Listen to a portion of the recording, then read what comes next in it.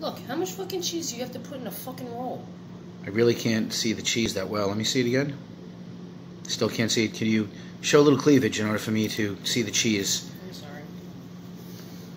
Alright, so look. Can you push them together a little bit? Like just... Alright, it's a horrible shirt. Because you have fucking... Can you stick the sandwich between the chest and... Ew, there's cheese going just out. hold it. I'm not holding it with my breasts. Why? That's what they're there for. You could put things in there. It's like a placement. That's what it's for. I know. Let's just go. I'm gonna get. Let's get big boobs, and we're not able to hold anything. People, they hold beer bottles in their chest these days, girls. There you go. Okay. So you see all this cheese? Yes. It's like cholesterol and blood pressure. Well, they do say that cheese is a natural breast enhancement. All right. Maybe if you're doing it like that, but no.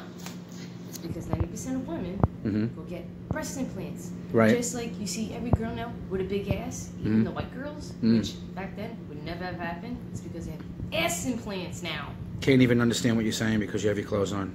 Sorry. I'm going to have to end this video. Yeah!